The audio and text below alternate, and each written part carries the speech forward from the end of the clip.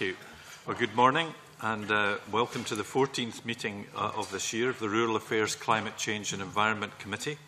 And I remind everyone to switch off your electronic equipment that could interfere with the sound system, and also people in the audience too.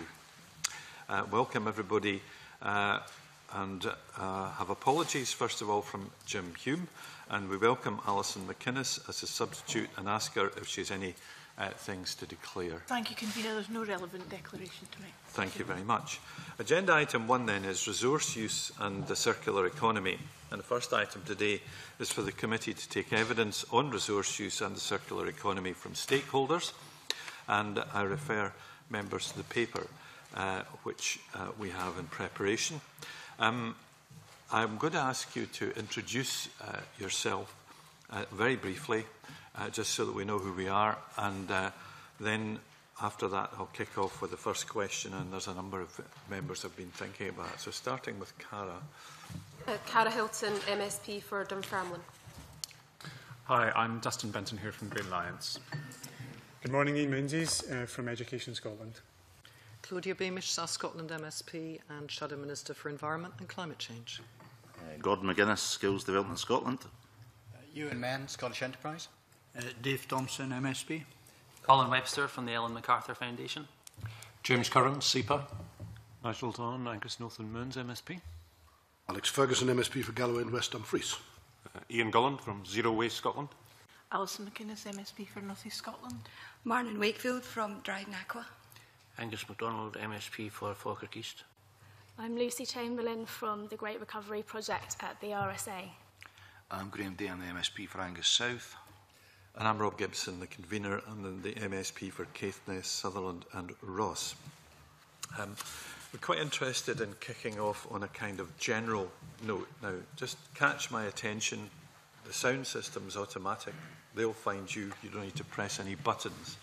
And thinking about the paper we've had from the Green Alliance, we're interested in identifying some themes of a thematic approach to how Scotland can approach the circular economy, and how it should be structured and governed so as to meet the challenges that we face.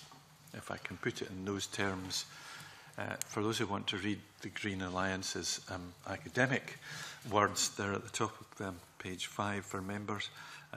It says, this analysis was intended to identify sectoral opportunities, but was focused more on identifying the thematic, governance-focused challenges that Scotland faces in promoting the circular economy across all sectors. We're quite keen on clear and simple English, and the problem about this issue is that it's a bit academic in those terms, and we want to make it as practical as possible for people, and that's one of the reasons why we're picked as MSPs from very varying backgrounds to try and bring that practicality to bear on the subject. So what themes should we be focusing upon? How should the circular economy be governed? What can be done at the Scotland level? Anyone want to kick off? Just put your hand up. Yes, Dustin. That challenge, and I will endeavour to be not too academic. Apologies. It comes from my background, and you say you work for a think tank and you expect all this serious wonkery. I guess what we tried to do is to look at what is Scotland as a country, what are its strengths, where are its opportunities, and how might that apply to the circular economy. So I guess there were 3 things that we noticed that seemed particularly relevant. One was obviously the scale of Scotland, a relatively small country, and that has benefits and drawbacks. We also looked at Scotland's institutions and looked at how those might differ from other countries that are trying to take forward the circular economy. And I temporarily forgot the 3rd thing we looked at, but it will come back to me. Yes, politics and policy. And that, we think, makes a big difference. So just touching on those 3 very briefly. Looking at other countries within the UK, for example, England, about the policy and politics, and thinking about energy policy, where Scotland has been very successful, one of the things that we saw that was really important was a clear direction given by the Scottish Government, in this case in favour of renewables and other low-carbon technologies like CCS. That clear direction enabled investment to happen and gave a sense that, of possibility rather than prevarication. On the institutions, we noted that Scotland has maintained a robust range of institutions which could help take technologies out of the lab through the commercialization process and into the market. And those institutions, having that institutional framework is really important. When we spoke to a suite of investors here in Edinburgh about a month and a half ago, they said to us how important human contact, knowing people, getting interaction with people was, and we think that Scotland's institutions might be able to foster that very effectively. Finally, on scale, and I think this is really important, Scotland is a relatively small economy in the context of China, India, the United States, etc. It doesn't have a lot of material to process in big factories, so that limits the very large-scale reprocessing opportunities. We're unlikely to see a big aluminium smelter in Scotland, for example. But there are real opportunities in the social connectedness that flows from small scale. So people know each other. You can talk to people. You can get a substantial section of the Scottish business community together and talk as people rather than in big plenary sessions. And that human-to-human contact, I think, will make a big difference in a circular economy that requires lots of interaction, lots of connection, and lots of discussion across supply chains. James Curran. I think you're right to look at it in those kind of two dimensions at least, maybe more. And the Scottish Circular Economy Programme, which is jointly run by Scottish Government, Scottish Enterprise Highlands and Islands, Enterprise SEPA and Zero Waste Scotland, is actually looking at it in two dimensions, which is evidence gathering and engagement. And on the evidence gathering, again, it's looking at a sector approach and a thematic approach. And under the sector-specific studies is pursuing investigations on sectors such as oil and gas, renewable energy, aerospace, defence, food and drink, and the opportunities and the mechanisms in there for creating and developing the circular economy. And then under the thematic approach, it's more wide applicable approaches like critical materials to the Scottish economy, fiscal measures, eco-design, types of business models you might look at, extending and amplifying producer responsibility, and wider regulatory activity, which is,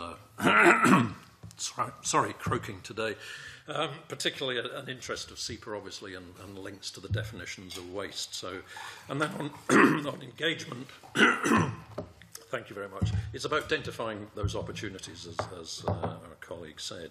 But I think our kind of initial analysis would certainly lead us to think that in order to stimulate the circular economy, it probably needs intervention, which is either fiscal in terms of subsidies and other mechanisms for promoting the circular economy, or regulation or standard setting. So I think there's a lot of work following exactly the kind of lines that you indicated. Okay. Anyone else want to come in on that? At the moment, Ewan, Mearns, perhaps from Ellen MacArthur. Yeah. If I can support what James has just been saying, I mean, we have been taking a Team Scotland approach, and I'm not necessarily convinced we need any new institutions to govern how we deliver on the circular economy. I think we've got all of the, or certainly most of the main delivery organisations who are involved in this exercise. So, as Dustin has highlighted, Scotland has that small scale. We can make these connections. We can deliver quickly and be agile. So I think the key issue really going forward is just to clarify what the particular roles are of development organisations. Have a strong policy lead from the Scottish Government. SEPA leading on regulation. We've got the enterprise agencies. We've got Skills Development Scotland, Education Scotland. So between the partners, I think we've got the right kind of institutions already involved. Ewan, I realise you're from Scottish Enterprise when I read my notes.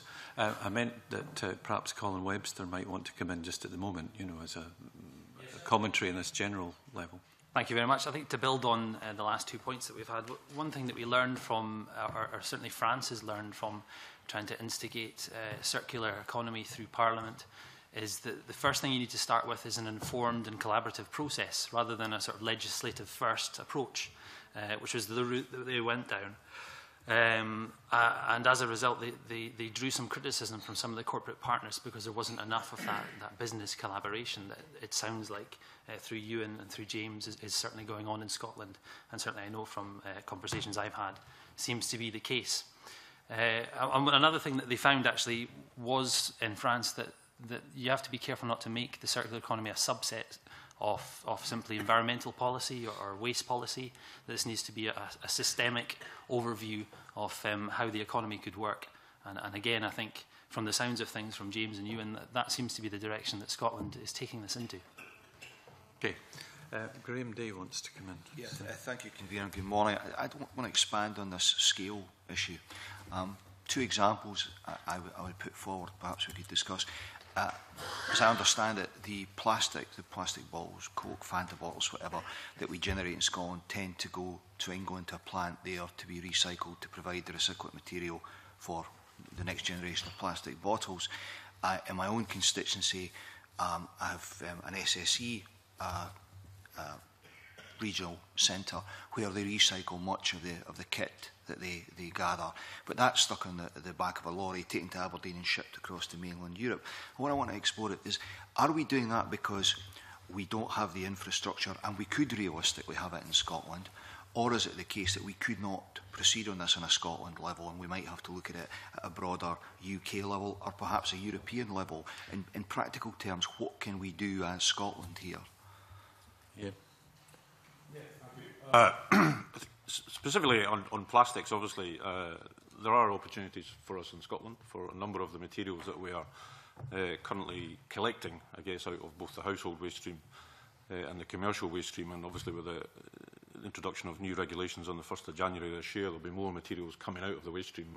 And you're right. I mean, the majority, 3/4 of the household waste that we recycle gets exported out of Scotland. So there's obviously, in terms of the lost benefit to our economy, in terms of reprocessing, remanufacturing that material, it's kind of lost to some extent.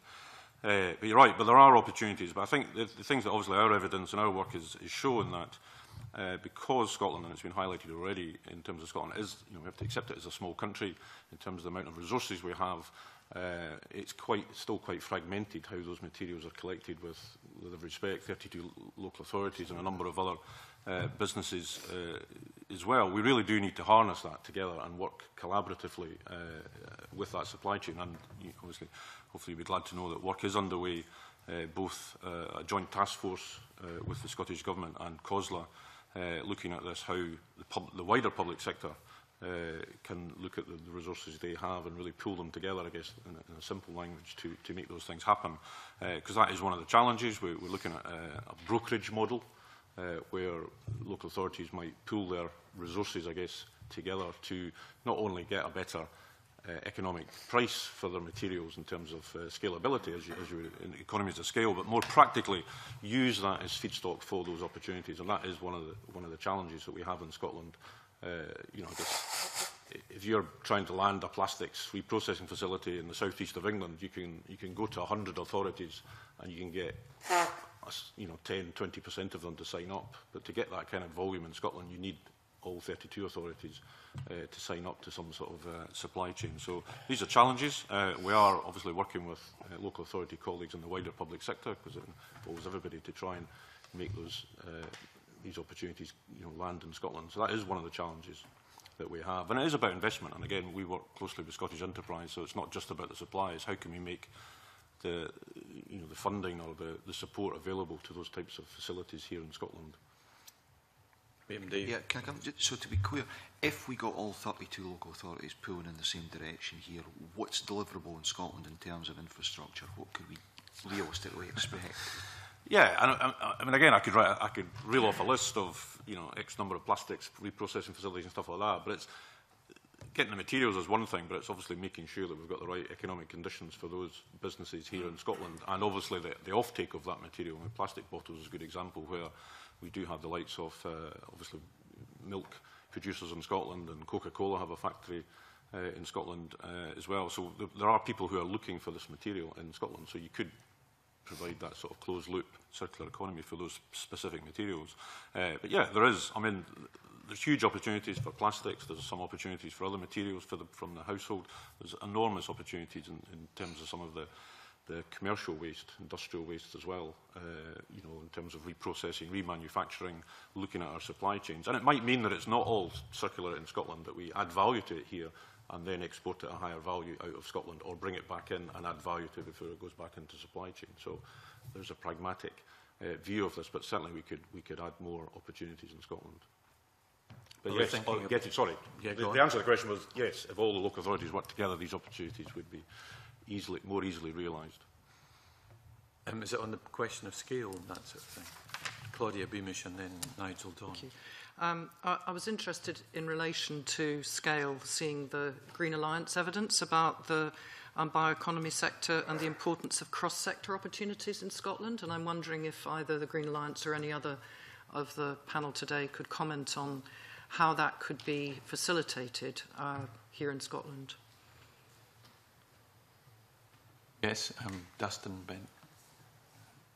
Thank you. Part of the reason why we put in the bioeconomy example, which takes in byproducts from the whisky industry and shows how if you could extract some valuable materials from those byproducts and send them towards both the pharmaceuticals and the salmon farming industry, you would capture a lot more value than we presently capture through either anaerobic digestion or feeding these byproducts, some of them to cattle and sheep, I think.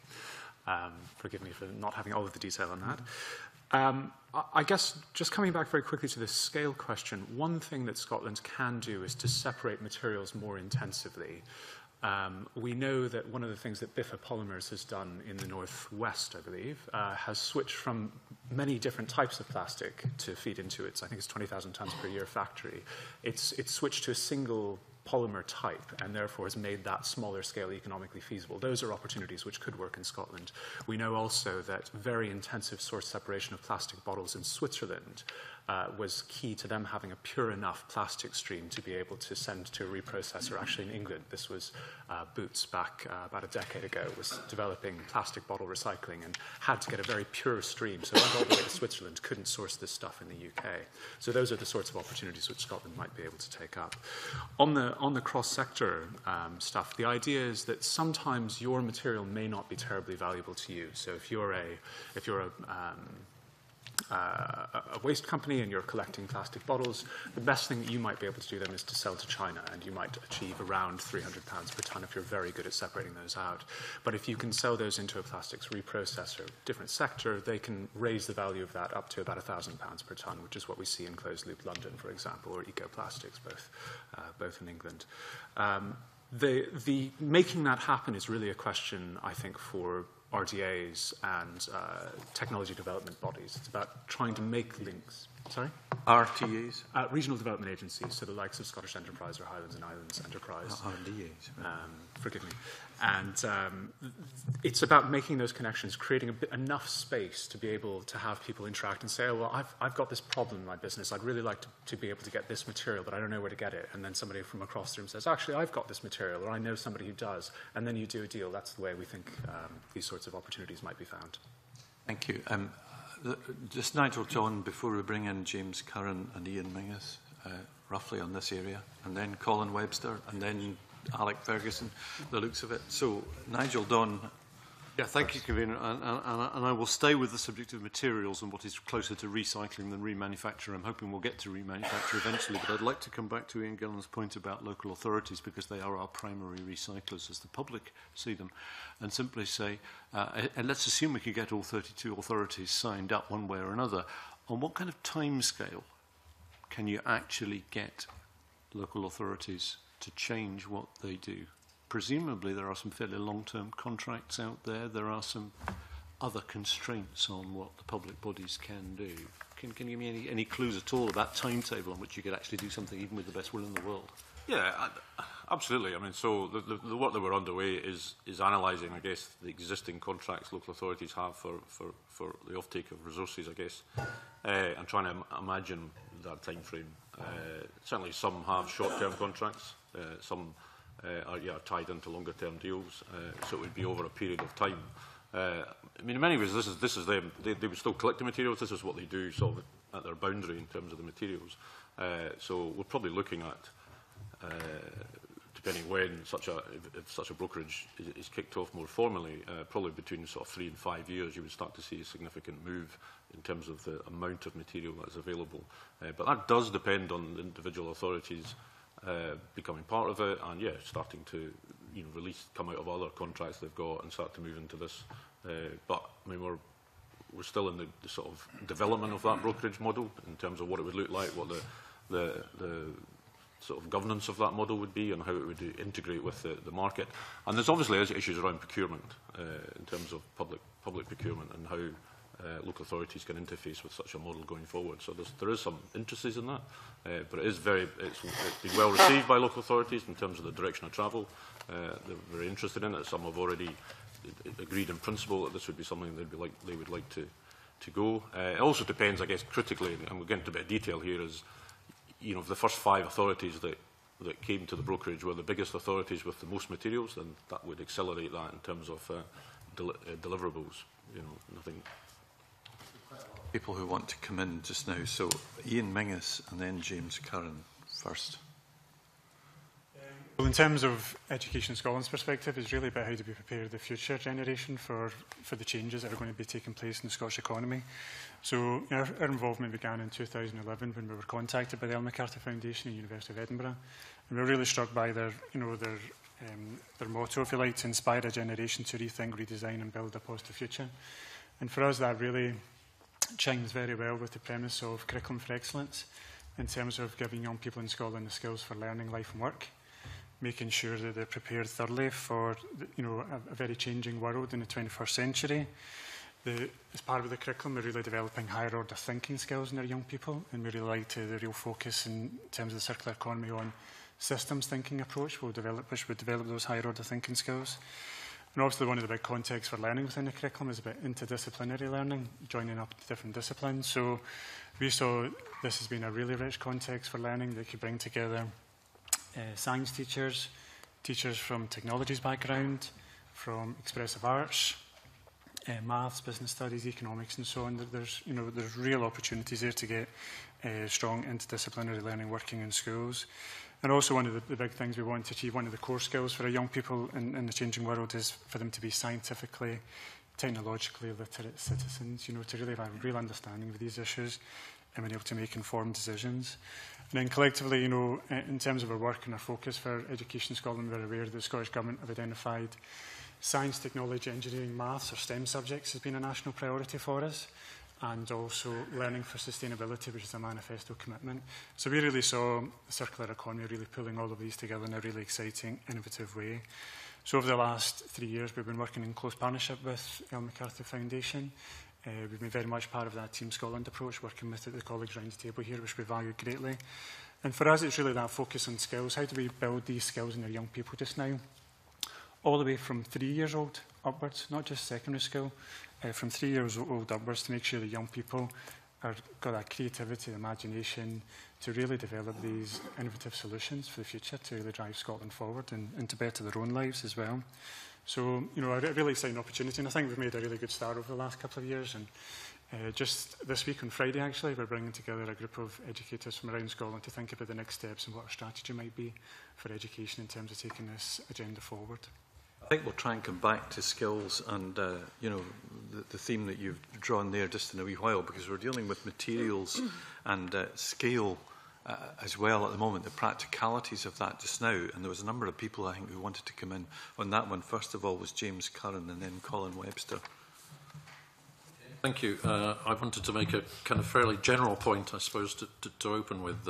Thinking back to what the circular economy really is at its heart. It's about biomaterials passing back into the biosphere through composting or other digestions, and technical materials being reused within the manufacturing economy. But fundamental to both of those, a true circular economy must be based on renewable energy as well to drive it. Which makes me think that Scotland is in a really ideal position to grasp the circular economy and the depth an extent of the circular economy probably better than any other country at the moment. So, but we're not going to do everything, I think, as Iain rightly pointed out. But there are some very good examples, I think, already developing. For example, there's a company in Dumfries that sources agricultural plastic, and the food and drink and agricultural industries in Scotland are pretty successful. It sources agricultural plastic and turns that back into a building material, a plastic-based building material, very successfully. But it's importing agricultural plastic from a lot of it I knew some years ago, at least coming in from Ireland. There's also the turning of the old agricultural waste of tallow into a biofuel as well, which is going on in central Scotland.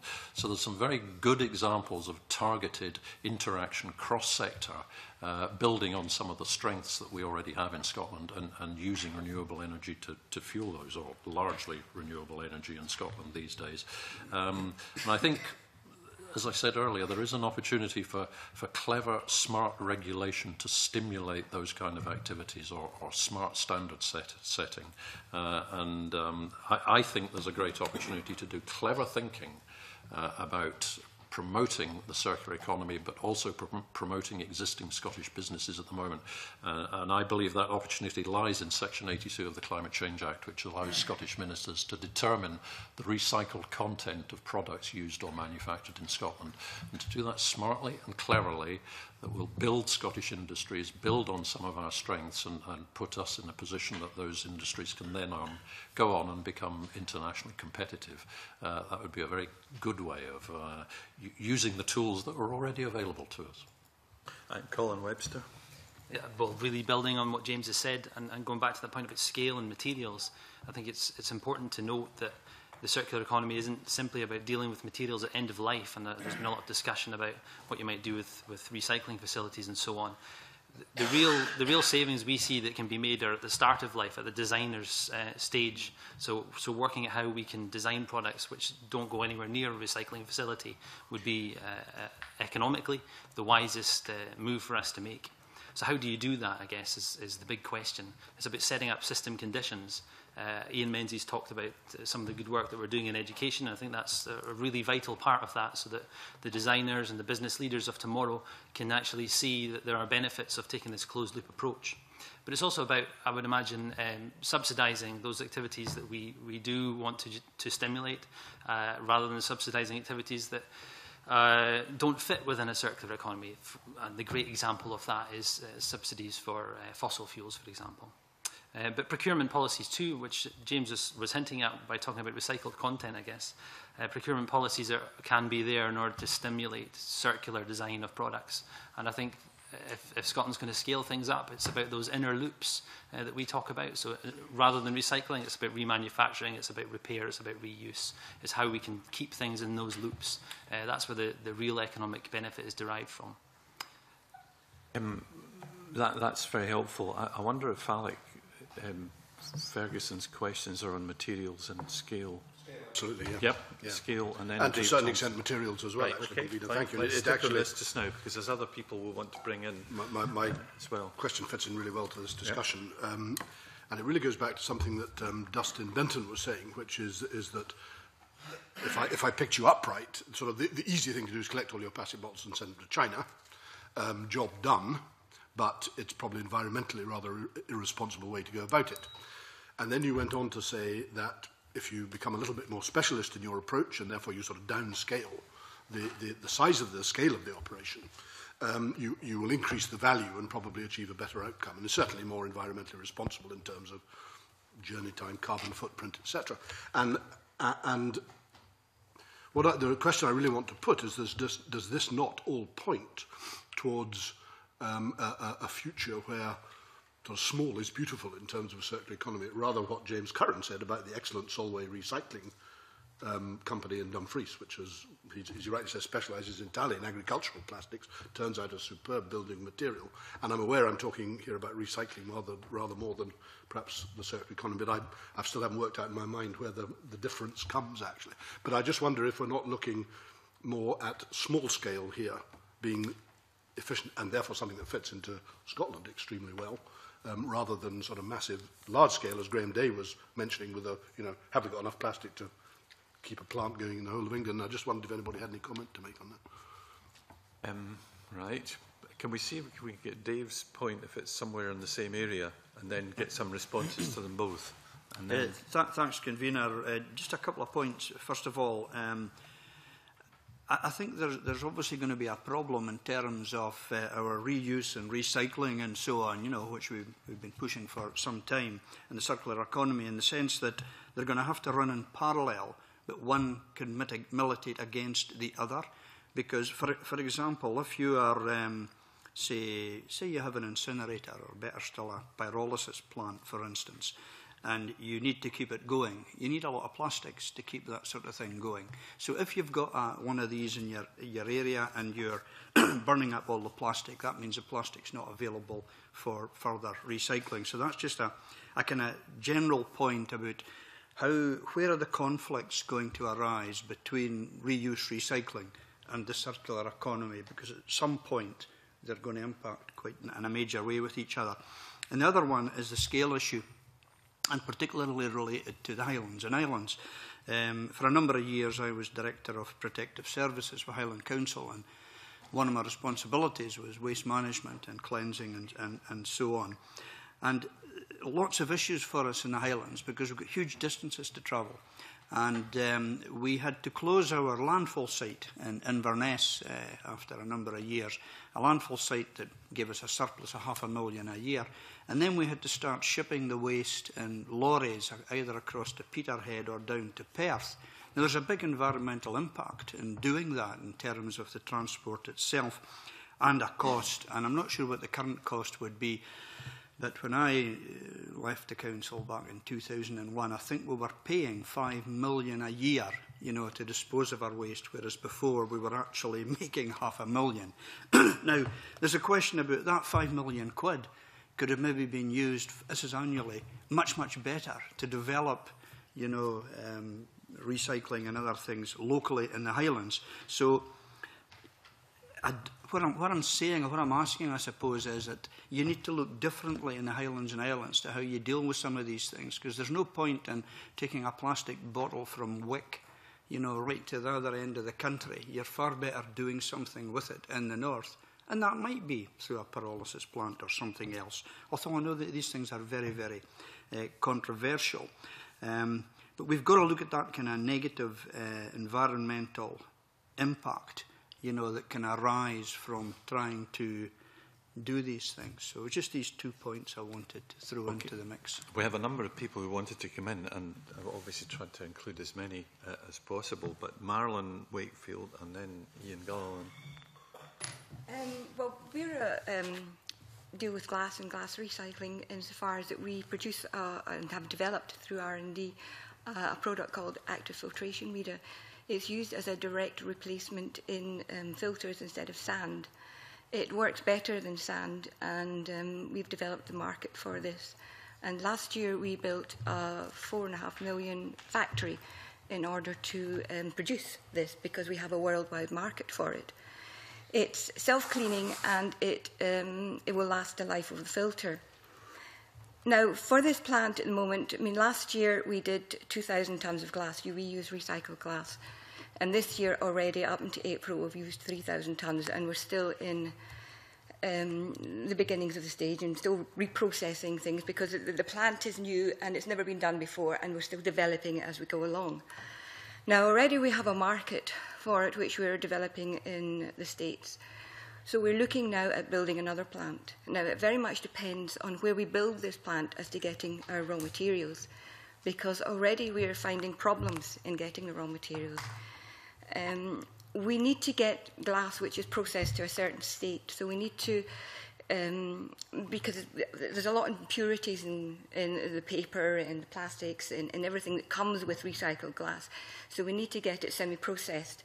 Our next plant might be able to take the bottles with everything, but at the moment we have huge troubles getting paper out.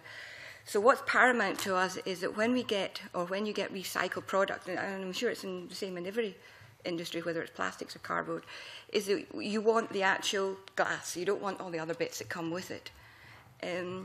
So it's really important that we don't mix our glass, because we need green glass, and green glass is the glass which is the least wanted and used, and it's the green or the brown, not the clear glass that we want, because it when you break it down, white glass, clear glass has got flint in it, and it breaks differently, and it's very important, the size and the particle shape. It is negatively charged, so it actually sterilizes at the same time. So it doesn't get clogged like sand. Sand, after a number of times of using it, coagulates and becomes channels, and it doesn't work effectively, and then you have to recycle that. Whereas the AFM will last the life of the filter, and even in our next factory, we could even, when the filter is finished, take the sand out and reactivate it again. But it's crucial that we can get supplies. Already we're finding it difficult getting supplies. The supply chain is quite tied up insofar as it's some contracts with the likes of Viridor, they have for 10 years, they have for 20 years, they have for 25 years, and it's difficult getting in there. And comparatively, we're small with regards to the remelt industries, and they take huge amounts of the glass. So they're our first customers. The Viridor are building, there are only 6 colour sorts in the UK. Viridor is doing another one through in Glasgow. We've approached Viridor, and already they're telling us that everything that they make there is earmarked for England. Now, we import our glass from England. If we can't get the proper glass for a new factory, we can't build it in Scotland. We have to go elsewhere. We have to find a source of glass. But Scotland has enough glass for us if we can get it. We need about, we can do, for the present factory we have it now, we'll do 40,000 tonnes a year. For the new one we want to build, it'll be 120,000 tonnes. And if we can't get it in Scotland, then that plant will have to go to Germany or wherever we can get the raw materials. Good. The practical thoughts about this are precisely the kind of things that we want to dig into. Iain, Gulland, just now, before we bring in others. Yeah, sorry, I was going to respond to the scale thing, and the small scale versus large scale. I guess, I mean, the simple answer is yes, we can. It doesn't have to be big. The sort of reprocessing that we're talking about doesn't have to be big. Obviously, there is an attraction to scale for the people who are investing in that. But I think technology, on a number of fronts, is changing and becoming much more mobile and adaptable at smaller levels. I mean, you look at something like anaerobic digestion, perhaps. We've invested heavily in that in Scotland, and that's very good. But a lot of the plants, the early plants for anaerobic digestion have been on quite a significant scale. But that technology is advancing all the time, and you're looking at smaller scale applications for anaerobic digestion, new technologies coming on the market, some being developed here in Scotland, some abroad. And they might have applications certainly in the future in sort of rural parts of Scotland, particularly. So that's constantly happening. So I think we are seeing much more opportunities at sort of smaller scale, local level. I think it's also one of the challenges here. Are we trying to look after our own materials? Clearly, that's where we're trying to add value to our own supply chain. So we're not exporting materials, but there is also an opportunity to bring in materials or products from out with Scotland, and instead of exporting, importing that material to add value to it. I mean, Hewlett-Packard, HP, run a reuse and remanufacturing of computers and everything, hardware in a factory in Greenock. I think it's Greenock, I believe. But that's for the whole of North Europe. They're bringing stuff in from all of those places. So that's a success story. So that's not just looking at hardware from Scotland, that's looking at beyond it. So I think these opportunities exist, but it's both small scale and large scale.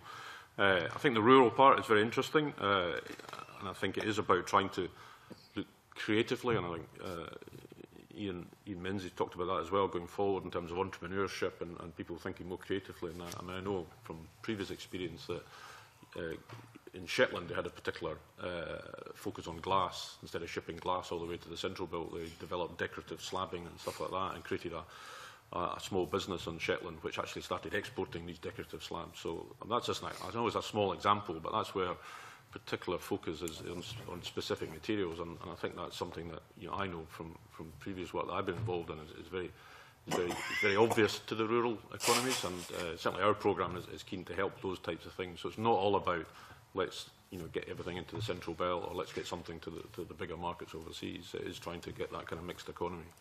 But I think technology is helping now. We are seeing much more dynamic solutions around local delivery.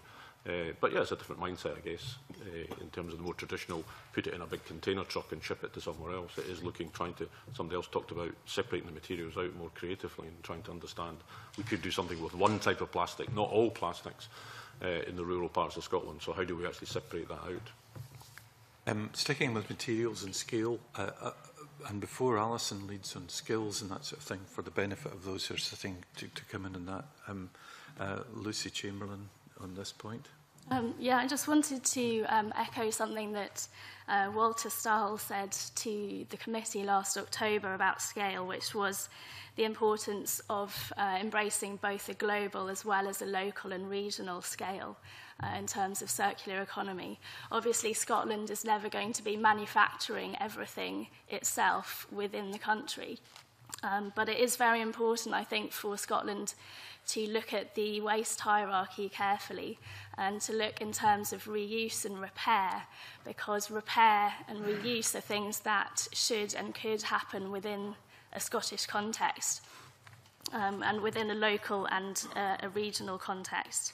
And for that to happen, it's important that manufacturers release the manuals, the design manuals for their products, so that local small repairers are able to repair the products at a local level in a very safe way.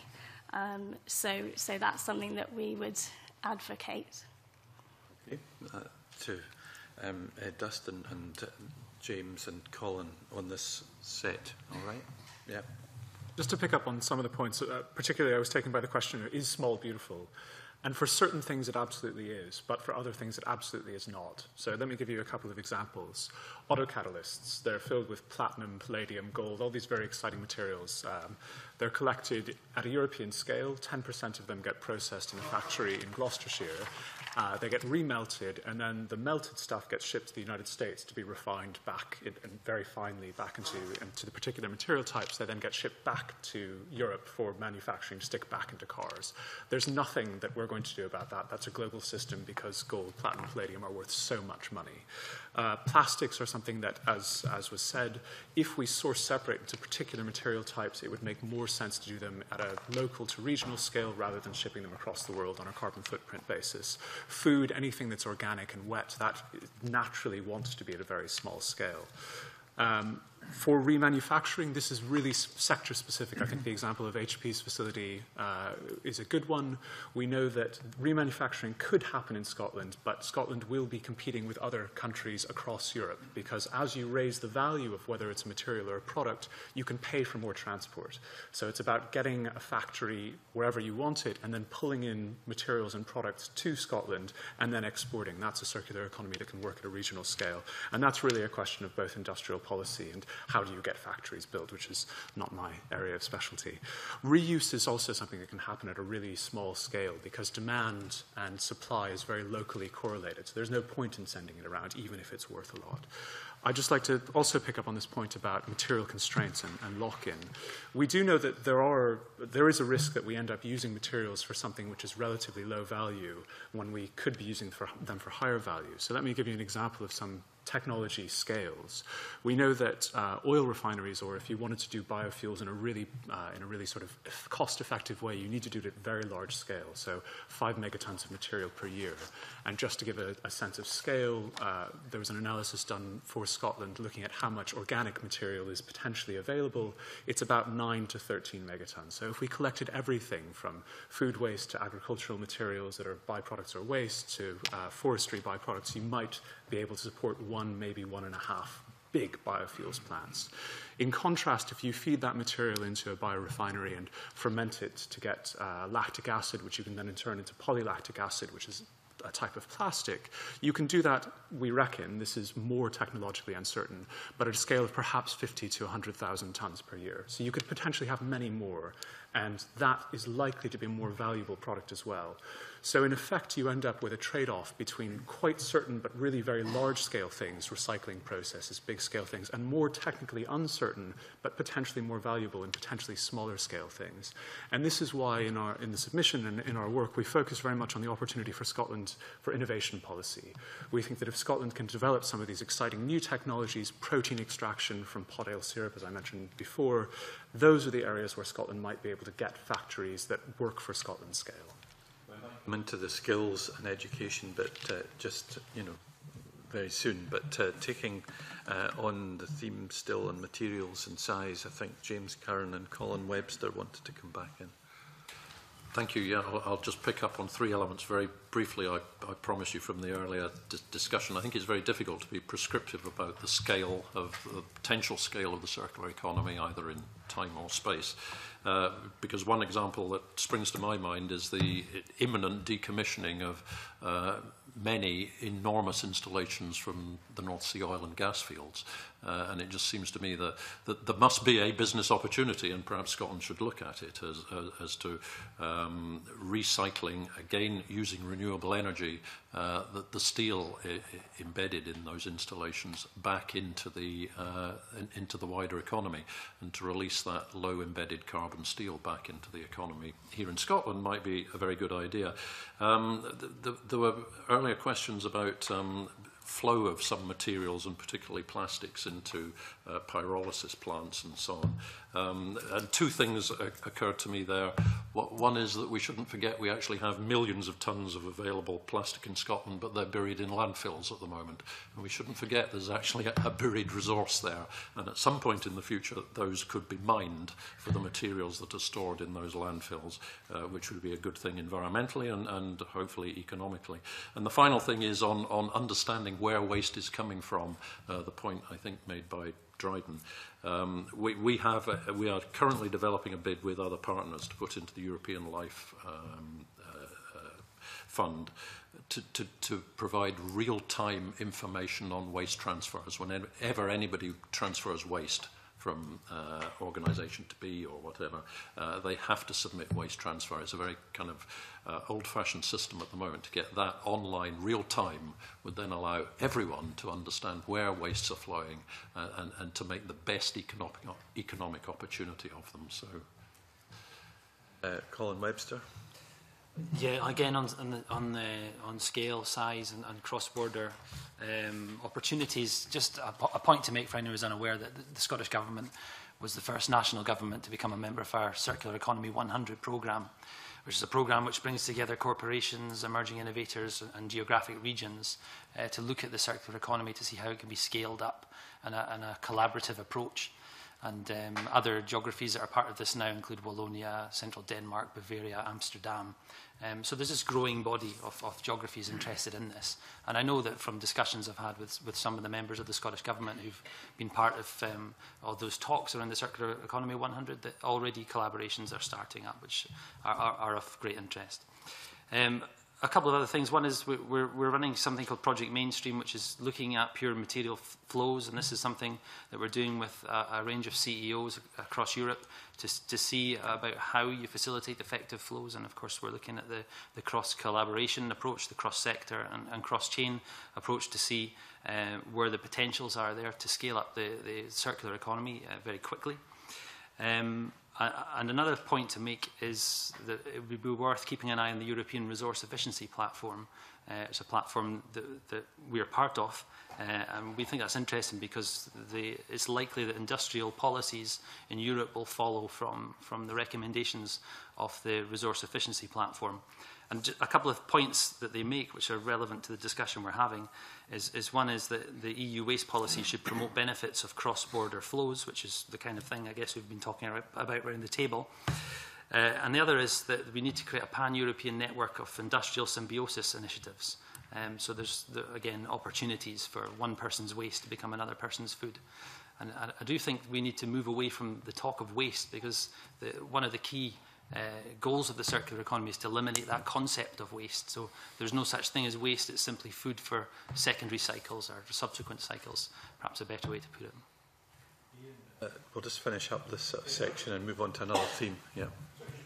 just picking up on James Curran, if I may, talking about the oil and gas industry, just, I mean, it's obviously been highlighted as well as a possible opportunity, just to really flag up, because there is, and again to reinforce, there is a lot happening in this space already, that actually, as today, we're working with the DECOM North Sea trade body for the decommissioning of the North Sea companies. There's an event in Aberdeen talking about this opportunity, looking at the circular economy, what the opportunities are around the decommissioning of the North Sea, looking at reuse. And it's not just about, you know, clearly the recycling of the metal infrastructure is you know, obvious to many, but it's also about the, you know, the valves, the kit that's on those rigs, all the subsea infrastructure as well, and how that could be reused and some of it remanufactured within the supply chains or the resupply chains here in Scotland, and then possibly exported to other oil installations around the world. And it's a huge opportunity in terms of, for Scotland, really at the forefront of this, because it's the first, as far as I'm aware, the very first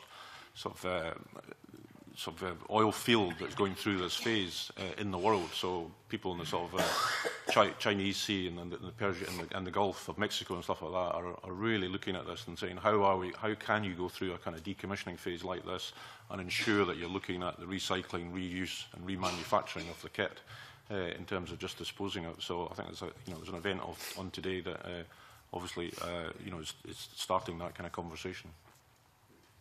Alison McGuiness would like to kick us off on skills and stuff. Before can I have just one brief supplementary to Mr. Curran on what he just said there about waste transfer. It seems to me that with public sector sharing information, not just across agencies, but with the public in an open source way, would surely spark quite a lot of new initiatives if entrepreneurs had access to that sort of information. Is that something that's been considered? Yeah, I agree absolutely, and I can't promise you that it's in the life bid, but if I'm allowed to check up, I'll get back to you on that. Yeah, okay. Something Colin Webster said, which was we need to look at the design industry, and we need to skill up the design industry to look at new ways of remanufacturing. So the role of design at the very early stages. We've talked about education at secondary school level, but we've not talked about the role of universities, colleges, research institutes and opening that up. And the role of, I think, perhaps another skill is the new business models, so the role of Scottish enterprise and helping businesses look at new business models such as leasing or servicing rather than encouraging everyone always to buy. Be interested in perhaps hearing some of the panel's views on the area of skills and design. Don't know whether Gordon wants to come in just now for... Come in. I think it's kind of a good example there that didn't refer to it as the circular economy when we're talking about oil and gas. It's around decommissioning. So I think there's lots of activity actually underway, and it's maybe badged or branded as other types of activity, whether it's low carbon or work in that area. I think in terms of the universities, I think we need to look at the investments that have been made through the Funding Council in terms of the innovation centres. So if we look at the new industrial biotech facility that's been led by Strathclyde University, it's taken on a leading role of 11 of Scotland's universities. And I think in those areas it's the combination of the linkages and knowledge transfer back from universities back into industry where we'll get the innovation and where we'll get the kind of key economic steps that we need to make in this area. In a kind of practical sense, and the point was made earlier on around renewable energy, we've spent a lot of time in the work that we undertake with the industry leadership group around energy, developing the workforce around Scotland's renewable sector. And obviously, perhaps the growth in that hasn't been just as we anticipated, but we feel as if we've built a real strong infrastructure across both our universities and the college sector. So the colleges have formed an energy skills partnership with strategic hubs around the development activity, so we know where the kind of expertise is and we can connect up colleges. So some of the work we've done around, say, like wind turbine technology, we've connected up Inverness and Fife, which was the kind of pioneer for this work, but then into Ayrshire College and Dumfries and Galloway. So I feel as if we've made a good foundation for that work. if we look broader than that into the wider STEM agenda, and Iain touched on it earlier, a whole range of activities within both schools and colleges just now, a much stronger focus on the science sectors and trying to grow and develop that further. And I think we've made good progress, particularly in the kind of gender-related issues, but just making science more accessible. So I think the kind of good work done there. We're doing more in schools, and again, perhaps not badged up under circular economy, but I think if you look at it and around, it certainly fits. So we've been working with the SCDI in Scotland around the Saltire Foundation. We've got somewhere in the region of 180 schools this year competing for the Saltire Award, which is a school-based project around wave and wind technology, and the finals are coming up soon at Murrayfield. And I think it's a good example of taking kind of concepts of the type of activity that we're trying to create through Curriculum for Excellence, but to take it into a kind of very, very practical way. Also doing some really good work in the schools in East Ayrshire, probably leading around primary engineering, just taking engineering-related disciplines into the school and making it accessible. And then where possible, and we're looking probably off the back of the review of Scotland's young workforce that's been led by Sir Iain Wood, to how we can engage businesses more effectively in this area. And probably a good example for us is the Scottish Leather Group in Bridge of Weir, who have followed a very aggressive zero waste campaign within their own factory. But they've got a very deep school engagement programme across Renfrewshire and Inverclyde in terms of taking the schools and showing them, well, many of the locals will know what the smell comes from, from the process, but actually showing them how the factory have advanced. They've got virtually self-sufficient in terms of their energy production, but how they've extracted a lot of other materials such as collagen and others from the cow hides before they go for processing. So I think a good story to tell. We can always do more, and we're doing more with Education Scotland, want to do more with the MacArthur Foundation as well, and just to bring a bit probably branding around the concept of the circular economy. It's hard enough thing for businesses, I think, to get their heads round about. When you take it into primary schools, it gets that bit more complicated as well, just to explain that process. Iain, McGuiness want to say a bit more about that just now? Or? I mean, yes, and you're obviously working with Skills Development Scotland and other partners to really take forward that science, technology, engineering, maths agenda. So, you know, as we sort of grow those different strategies and really support the development of those aspects of the curriculum, then I think, you know, we can really look at opportunities to bring the circular economy into that. But I mean, one of the things we talked about is about bringing it into primary schools. That's our ambition. You know, there's young people in primary schools do have a really good understanding, a really good connection to these issues. And really, you know, the initial phase of our work has been really around secondary schools, but we really think there's real scope to bring the circular economy into primary schools and nurseries as well, because they're really engaging in issues around waste and eco-schools and that type of stuff, and we really want to challenge them more and bring more challenge into learning and develop those higher order thinking skills at a younger age. So there's real opportunities all the way through the school years, if you like, to do that. And Lucy? Yes, thank you. I just wanted to highlight the importance of creating a very strong design network in Scotland. Obviously, as most of you probably know, 80% of the environmental impacts of a product are embedded at the design stage. So it is a really, really crucial phase for intentional design for a circular economy to happen. And it's also something that really connects the arts and the sciences, I think. So you talk about STEM education. Well, I think the arts side is also important, especially in terms of things like communication. When it comes to behaviour change, for instance, lots of people talk about behaviour change and the difficulties of behaviour change for a circular economy. Well, design is one of the major influences on behaviour change, not just product design, but also service and system design, which is crucially important. I just wanted to give the example of Gothenburg, a city which has transformed the way it deals with its waste.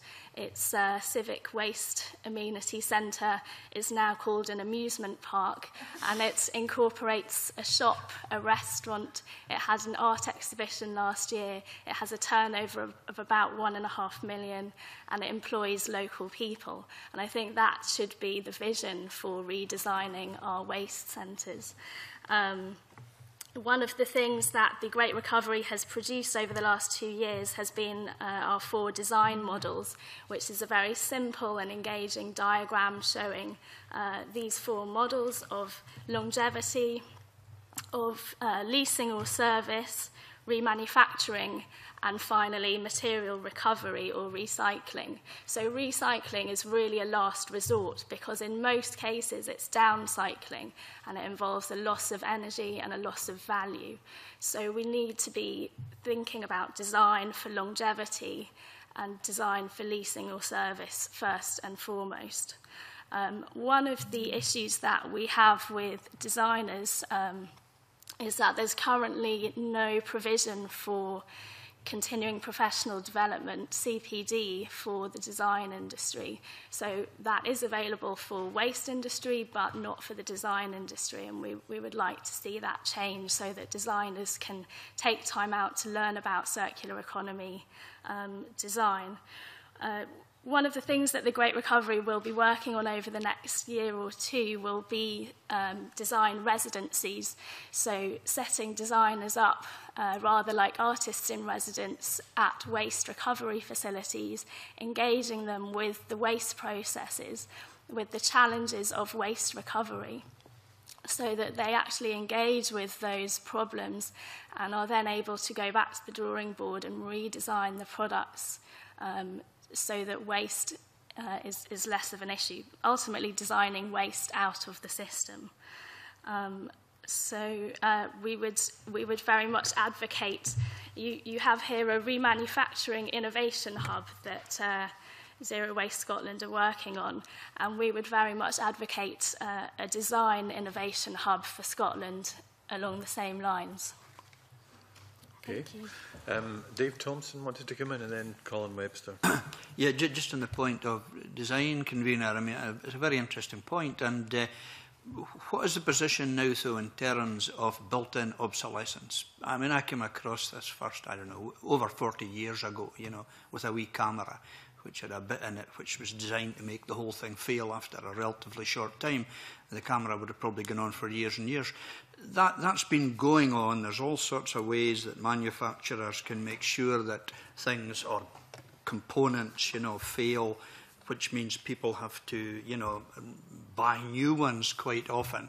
How do we get that message across? Is the message that the circular economy will make them money going to overrule their desire to make money in the short term, maybe rather than a medium or longer term, by building in obsolescence? And there are so many things that we use these days that we have to throw away.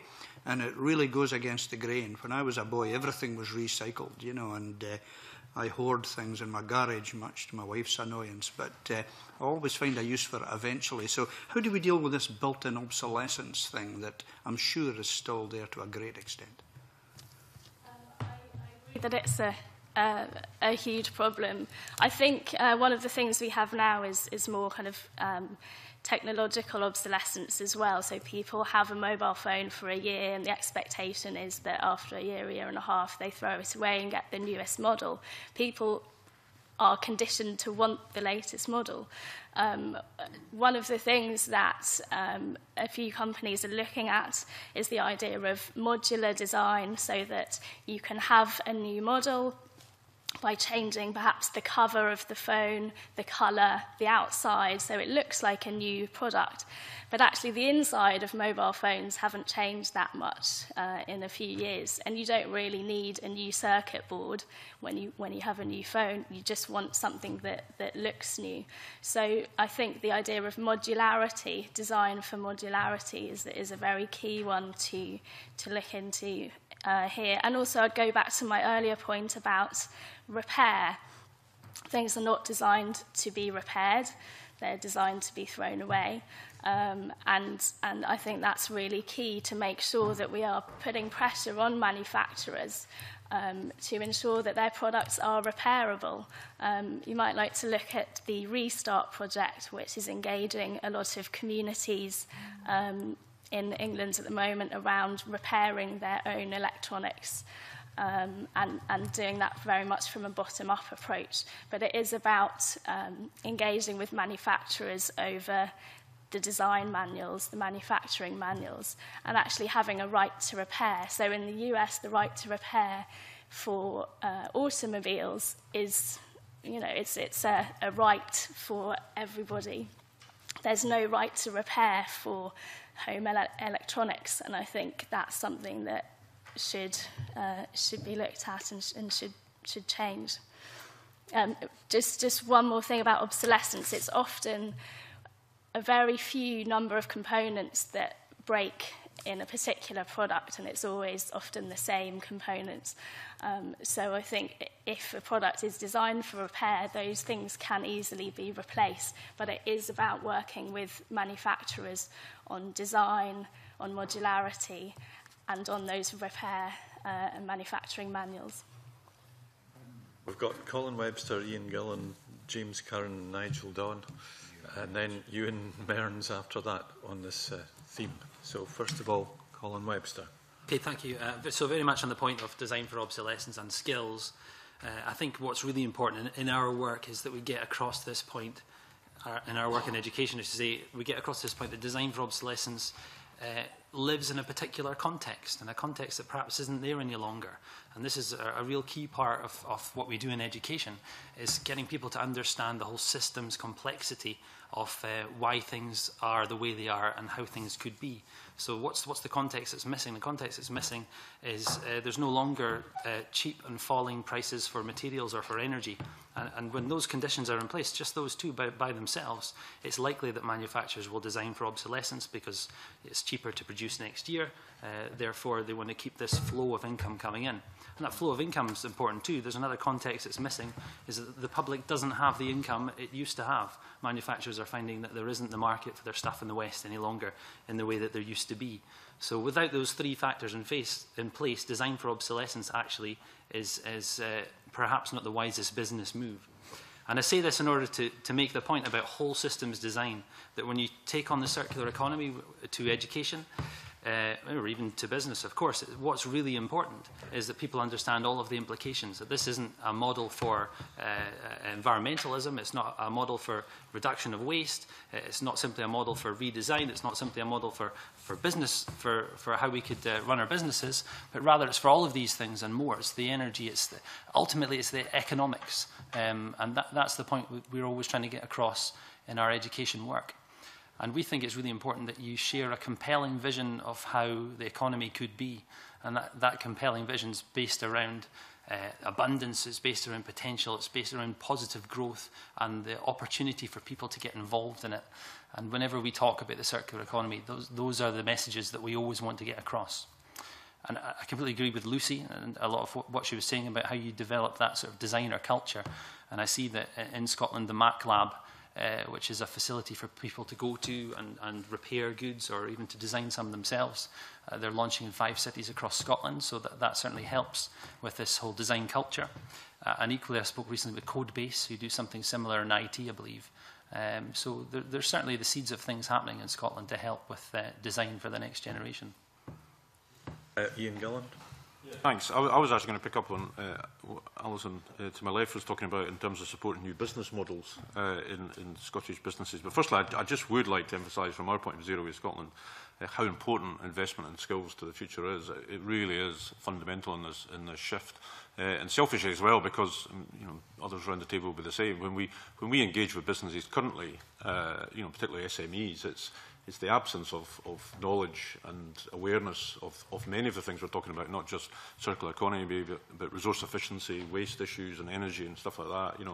And I think that getting everybody through schools, through the curriculum, through university, regardless of their career choice, and more of an understanding of what this is all about, is going to build that foundation going forward. So absolutely investing in the future is paramount. But I think the issue about business models, and I think Ewan can pick up on this as well, because this is different from going into a business and talking to an environmental officer about how do you, with every respect, change the light bulbs or put some insulation in the building and stuff like that. This is about going into a boardroom and having a conversation about the business model, you know, the fact that they might be selling stuff in a set way to the market, or taking a product to the market, or making the product out of specific materials. This is asking them to change that business model, and they need to have, obviously, a credible business case for doing that, but they need to be confident, and they need to see signals from both the marketplace, or through procurement, or through materials and stuff like that, that this is the right thing to do, and obviously through their sector. So it's about, you know, highlighting where people are doing this, both in terms of Scotland, both in terms of the UK and in Europe, where businesses are leading on this.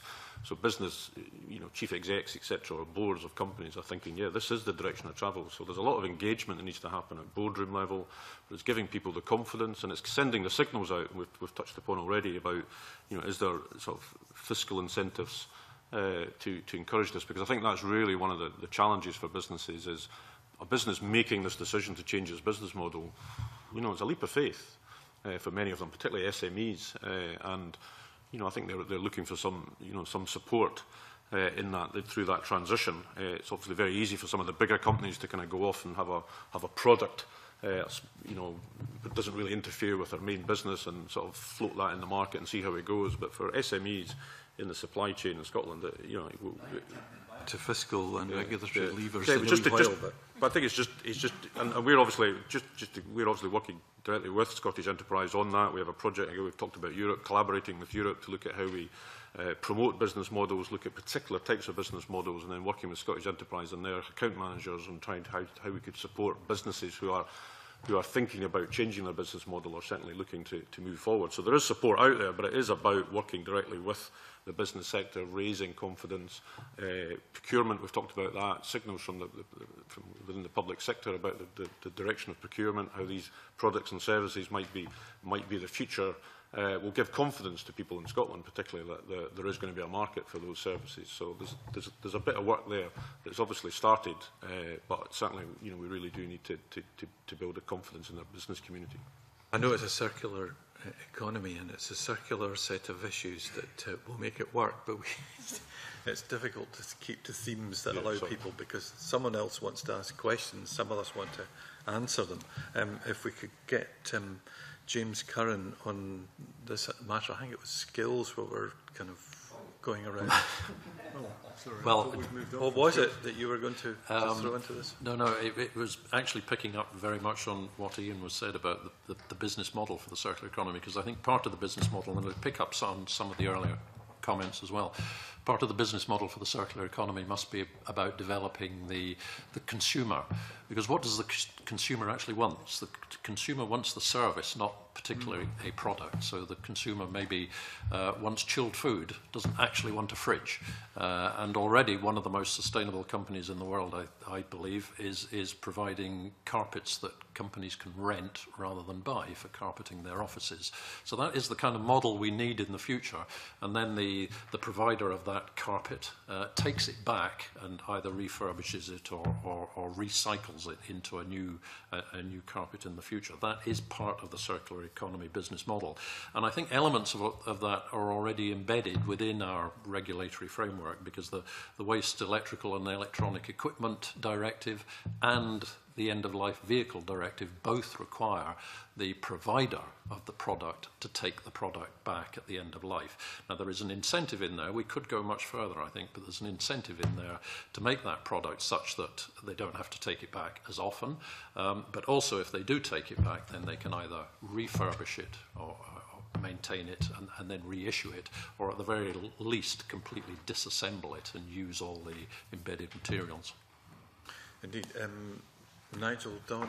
Yeah, thank you. That's a very useful introduction, because I think that's what I really wanted to pick up on, and something that I think Lucy Chamberlin said about the right to repair, because I'm hoping by the time we've finished we'll have a few clues as to what we as legislators might be wanting to do eventually.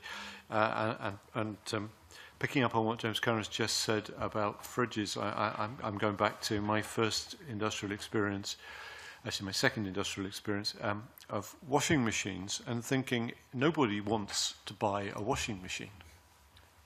What they want is a machine that will wash their clothes. You'd much rather rent it. You'd much rather that it was supplied by somebody that when it broke down simply came and repaired it, and if they couldn't repair it, they took it away and replaced it with another one. And that seems to me to be a very good business model.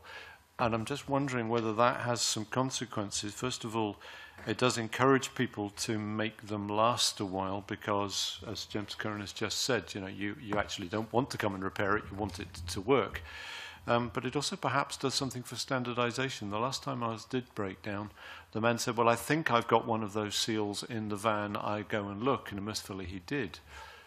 But surely if all washing machines were on this kind of, you rent it, we'll keep it running, then people would pretty quickly standardize on everything. They've already standardized on the size. They would pretty quickly get to the point where actually it just became a commodity, which is what it frankly should be. And I'm wondering whether some of the branding would disappear and we'd actually get more functional goods. And it seems to me that's actually a good thing. And that's a part of the model I just want to sort of throw in there as a thought. Is that where we should be going? Right, well, as we go on through this discussion, we've got Ewan, Mearns, Iain McGuiness and Ian Gulland. And Lucy wants to come back in as well. Is that right? Okay. Oh, well, quick answer to it then, okay. I believe that already happens in Germany with, I think it's Miele. They provide high-class washing machines and they provide the service along with them. So you essentially buy a machine for life and it lasts many, many years. Back on that very briefly, Miele always did make the best washing machines, actually. It was well known in the industry. And it's not at all surprising that they're the ones who've actually developed that model because they were clearly in a class of their own 25 years ago. After that short advertising break, Ewan Mearns. Thank you. I just wanted to kind of pick up on many of these points. And we're talking about design, business model innovation, skills. From a company perspective, this is about innovation. This is what the circular economy is really about, doing new things or doing things differently. But you need to position innovation within the context of the business's strategy. And, so we've mentioned this morning, the circular economy is about an economic opportunity for Scotland that also has environmental benefit. So I really wanted to kind of state the importance of looking at this as an economic opportunity and then taking it down to a practical level, working with companies, the Scottish Enterprise and Highlands and Islands Enterprise do. So we're working with our account managers to enable them to understand where the opportunities lie and then to be able to best advise companies. So starting with this demand-led approach and thinking about how we can best support companies to take that leap of faith, as Iain was saying, how to reduce the risk for them to innovate, to do things in new ways. There are also other benefits to companies if you wanted to take this down to a more practical level. We've talked about resource efficiency, but in terms of the scale of the savings that could be made through remanufacturing, we're talking about potentially 50 or 80% savings in energy used to repair, to remanufacture a product. This is a radical, takes us into the realm of radical savings. Business model innovation might seem a big step, but already there are companies who are doing this. In Agreco, we've got the global leader in heating and temperature control solutions. They lease out their equipment globally. Minetti in the Borders, again, is changed from a plastics manufacturer of coat hangers into a logistics, a recycling company. They've completely changed their business model. They now supply almost half the coat hangers in high street retailers up and down the UK. So there are good examples, and we need to promote that. But in addition, there's benefits in terms of collaboration for companies, both up and down the supply chain and also with customers. We've touched on it before. So the old linear model was about throughput. It was about turnover and volume. But perhaps in the future, the value is created through the depth and the quality of those customer relationships, where you can go back and have that customer loyalty. And that's what creates the value. You've got a product which is then upgradable rather than just disposable at the end of it. So, part of the challenge is saying to companies, there is a different way. There's a different way for you to operate your business. So what we're doing is taking an evidence-based approach. We've James described the work that's underway at the moment, just to understand all of these issues, including business model, innovation, design, but also opportunities across different sectors. So we just want to be clear where we think the greatest economic benefits are to Scotland, and then to pilot projects. Hopefully they'll work, we can refine them if not, and then scale them up to give the benefits that we're looking for. I think Graham Day had a question that relates to the work that you're doing just now, a practical point. Yeah, if I may, Zero Waste Scotland and Scottish Enterprise are jointly managing a £3.8 million loan fund. I just wonder if you could give us examples of what sort of demand that's attracting, and perhaps examples of where investment is being made. I'm particularly interested in James Curran's point earlier on about the possibility of mining plastics from landfill sites, for example. Is there any sort of sign of somebody looking to do that? Perhaps Iain, I'm looking at Iain here, perhaps he would have more current information. I mean, the loan fund was previously just focusing on plastics, and then was relaunched at, I think, the beginning of this year to broaden it out to a much wider range of materials as well as remanufacturing.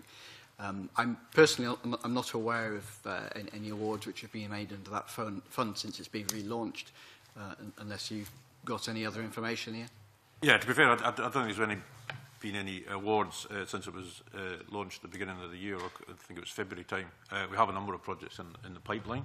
We obviously still have some plastics projects in the pipeline as well. But yeah, there are a number of, obviously the expansion of that, getting that message out to businesses. There is a mechanism to support the shift to infrastructure, or development of infrastructure, and even business models is there.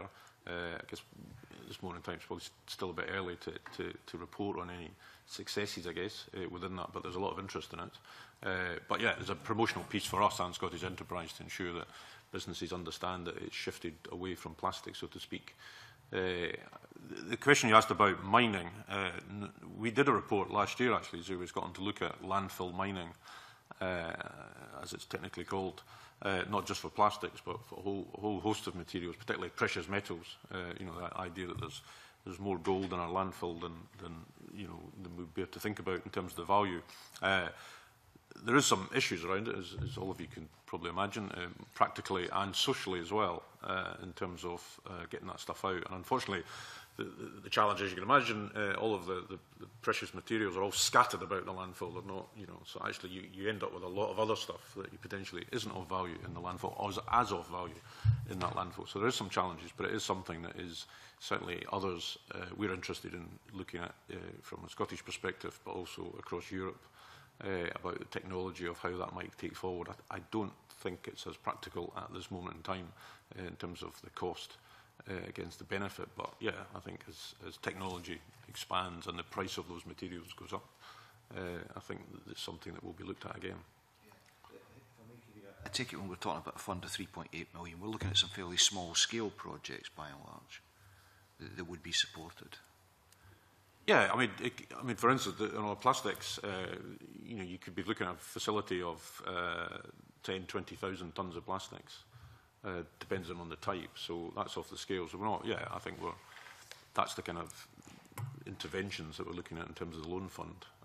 But I mean, obviously, that fund is specifically aimed at the work that we do, but more broadly, Scottish Enterprise have access to other funds more considerable in terms of scale to support business development in Scotland. So we're trying to use this as a kind of bringing people to the table and getting things started. But bigger prizes, I guess, there are other mechanisms within the Scottish Enterprise budget to support that going forward. So, if I may finally, could you give us an indication of the interest you're getting so far? Is there a good geographical spread across Scotland? And will you take account of some of the challenges that my colleague Dave Thompson had kind of highlighted in areas like the Highlands?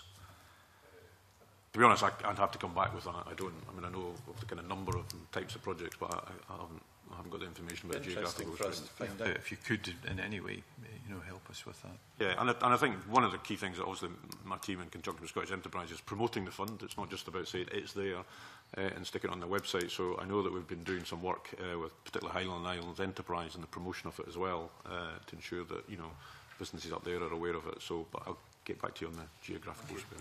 I've got some governance issues to sort of come back to in a minute or two, but I'd like to just now just bring in Iain, McGuiness, and or is it Menzies? I can never remember. You can say McGuiness is McGuiness, yes. Yep, okay, and Dustin, Benton as well in this section. So Iain first.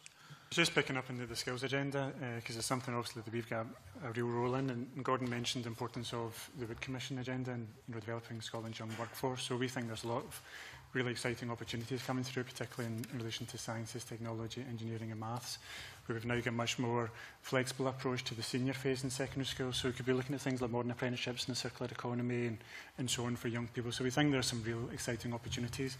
A much closer working between schools and colleges and universities, for instance. So, young people are developing HNCs in some of these relevant areas before they leave school. So we think that's real potential there.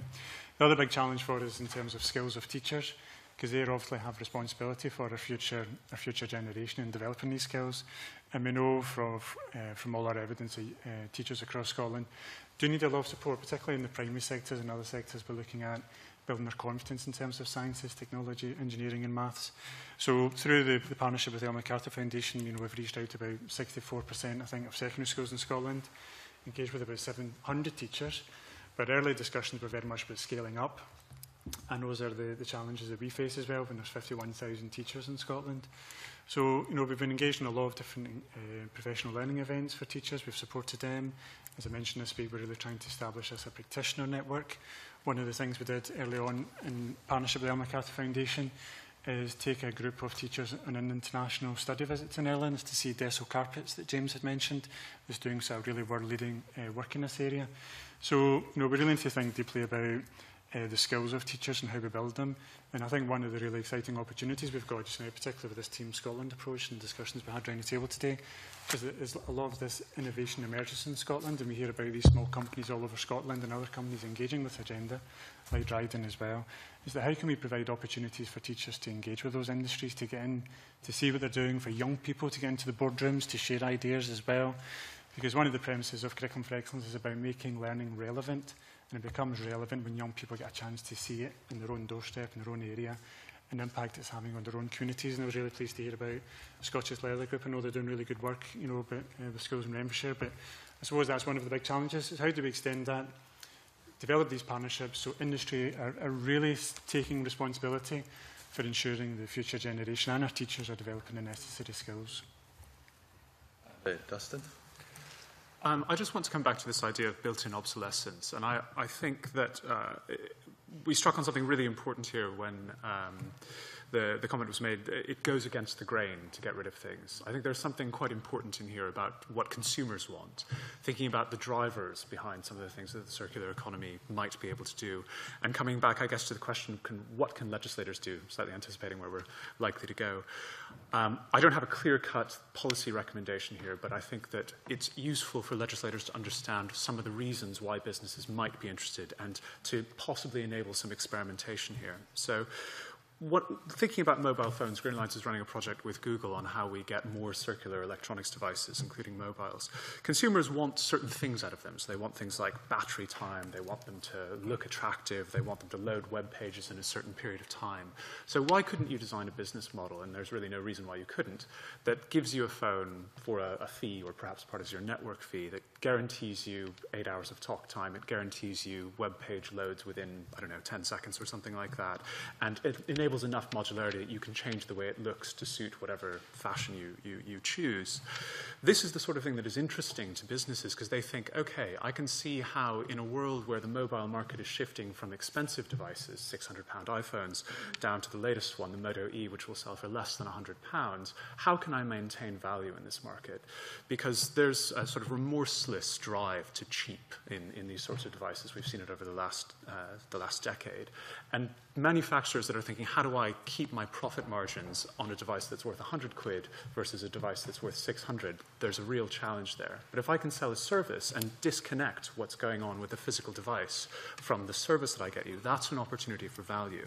Now, this is pretty radical stuff. I mean, nobody's really doing this at the moment. And that raises the question, how do we get this testing to happen? How do we enable Scotland, for example, and it might not be in mobile phones, it might be somewhere else, to be a test bed for these sorts of activities? Part of it is about having the skills base to enable people to be in Scotland who can think of these sorts of things. There's also something here about enabling experimentation, creating the institutions. As I said, I don't have an answer on what the policy to make this happen is, but I think it's important that when legislators think about the interactions, things that they can do, they're informed by this idea of future opportunity in a decoupled resource world. Well, it leads us on, I think, probably to thinking about, what should the role of the Scottish Government be, in the next few years in supporting the move to the circular economy. And one of the things that's been suggested is that, and it was James Curran who mentioned this earlier, that fiscal and regulatory levers are something that government has, and procurement levers as well. So what do you think about that question? Because it seems to be, from us politicians' point of view, something that we can report upon, as well as some of the details. But we have to have that governance issue in mind. How do we, first of all, engage in the role of actually leading towards circular economy? How do we track progress? How do we apply the levers? Or what levers should we apply? So, anyone want to kick off in that one? Iain? Yeah, I mean, another aspect of it from government's point of view is leadership. I think we all welcome that, certainly not just the government, the cross-party support for the zero waste ambitions of Scotland. I mean, that has writ large in terms of sort of bringing people to the table, not just in Scotland but across the UK and Europe. People are very well aware of that direction of travel. So there is a point about government saying circular economy, that's for us, and I think we're going in that direction. Obviously, the Scottish Government have signed up to, as we've said, the Ellen MacArthur Foundation C100. We're the first country to be involved in that. So it's about demonstrating leadership as well. I think my bit I always come back to when I get asked this question is around procurement. I mean, there's obviously some of us around this table have been involved in the procurement bill that's going through Parliament and looking at that in terms of how that could shape both resource efficiency and zero waste ambitions, but now circular economy, reuse, repair. And I think that's a place for me that we could really make a difference. How could we ensure that that bill encourages, facilitates more smarter procurement, so we can actually see some of the things we've talked about today, different service types, leasing, lending, repair, remanufacturing coming through the system, because that will demonstrate, that will create a market for not just Scottish businesses but other businesses across Europe to come to Scotland to sell their wares, sell their new business models, because they'll see that this is a serious place to do business. And so it's how we can do that. And I think I go back to your point about piloting things. How do we stimulate the innovation? So yeah, there's things that we could do. I mean, my example, and I'm sorry to labour the point, I mean, people have heard me talk about before, street lighting. We have a huge opportunity at the moment because we're about to refurbish nearly all the street lights in Scotland over a set period of time in conjunction with the local authorities. And that's really about, as we know, putting LED lights into all of the, replacing the sulphur things, and obviously having a huge economic saving in terms of the price of electricity.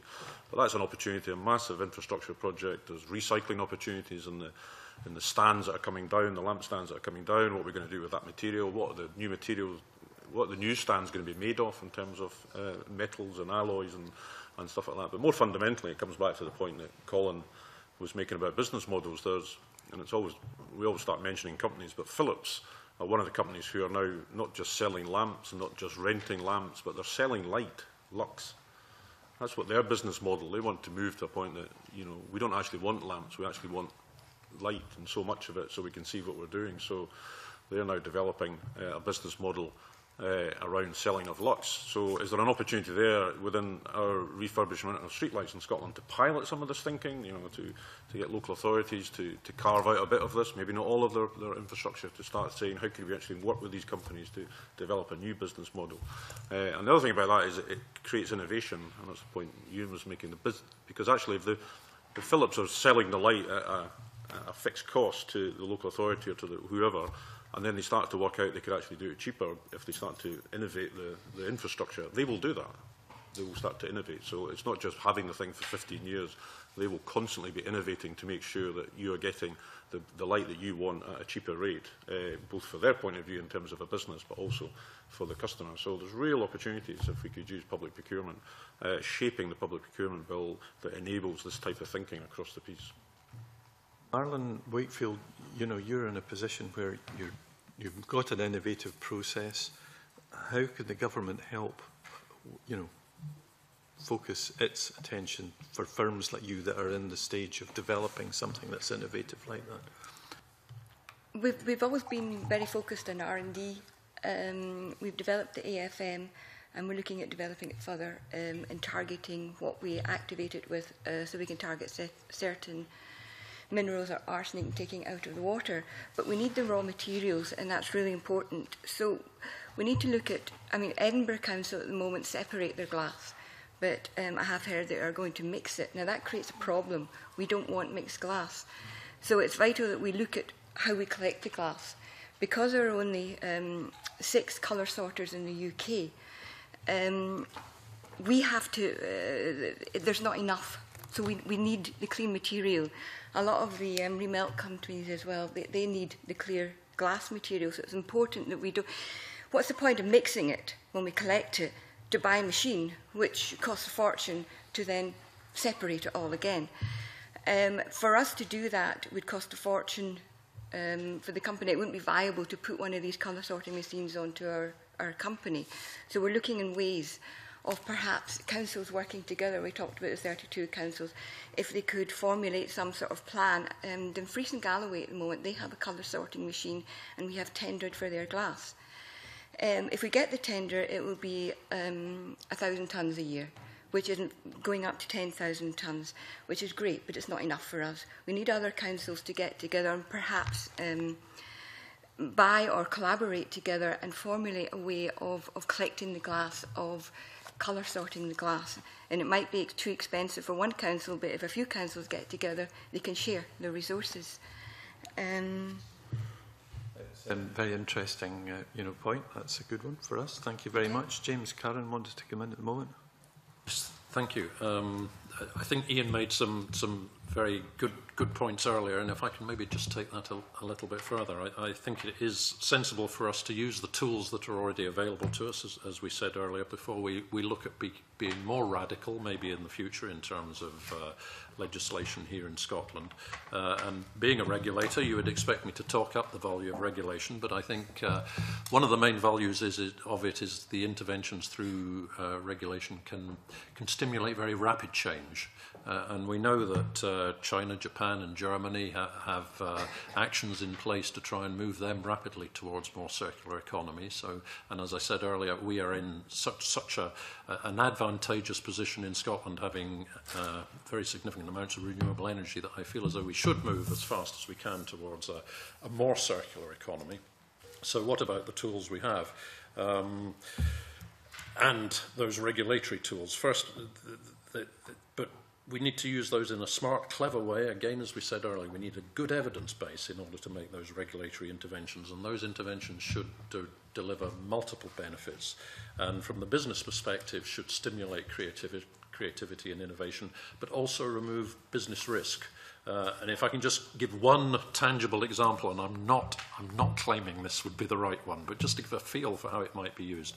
I was in San Francisco recently, and they have a bylaw. That's not quite the right technical word. That any takeaway packaging needs to be compostable. Immediately made me think, well, could we do something similar in Scotland and insist that all takeaway packaging in Scotland be made of recycled material and or compostable? and it so happens we do have an award-winning company in Scotland, I would imagine absolutely ready and I would imagine willing to supply that market. So using, as I say, Section 82 of the Climate Change Act, which is ready and waiting there, we could easily put that kind of regulation in place. It would stimulate other businesses, no doubt, to be creative, but we already have a business there that would increase its market and increase its home market on which it can build to be more internationally competitive. Clever regulation could, as I say, deliver multiple benefits. And Colin, Webster? Well, in some way, James has made some of the points I was going to make. So just very quickly, when we speak to legislators, some of the key points that we get across, number one is that you need to understand thoroughly what the circular economy is. And that seems like a rather obvious point, but we have seen examples where legislators have rushed in perhaps a little bit too quickly.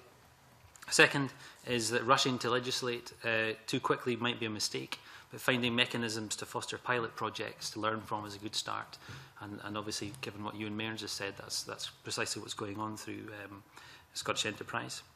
Thirdly, it's about listening to business partners and getting them on board, and obviously having Dryden and Aqua here today is a demonstration of the government's desire to do that. And finally, it's carefully reviewing policy review documents. And James referred to China, to Japan, to Germany, and the directions that they're moving in, but also to go back to that resource sufficiency, the European resource sufficiency document that I referred to, because this is going to be seen, I think, as a driver for legislation in the circular economy across Europe. Hey, that's given us a lot of food for thought. I think most of you have had a good input to our thinking. We're very keen to try and make sure that we can lead, we can track, we can, encourage, and we can use the levers that we have. And the Climate Change Act, obviously, is one of our responsibilities in this committee. And, looking at that more carefully would be really useful as well. So I think at this stage it would be a good idea that we stop the conversation at the moment. If there's other things that any of you wish to tell us in writing as a follow-up, that would be very welcome. And in our deliberations, we'll be right into the Minister in due course. I think my colleagues agree, and that we'll try and capture some of these things just now. So working with the different parts of government already engaged, we've got to try and get the idea out there, talking about the circular economy, and obviously in the fields that you have covered, from business through skills, through economic development, through research, we can see a clearer picture than when we come in this morning. So I'd like to thank you all for that, and we'll end this item of business just now. Just before we go and close the meeting, the next meeting of this committee is on the 21st of May, and we'll take evidence from the Cabinet Secretary on single-use carrier bags. It's an instrument, and from the Chair of the Scottish Government's Wild Fisheries Review. So I've finished the meeting now.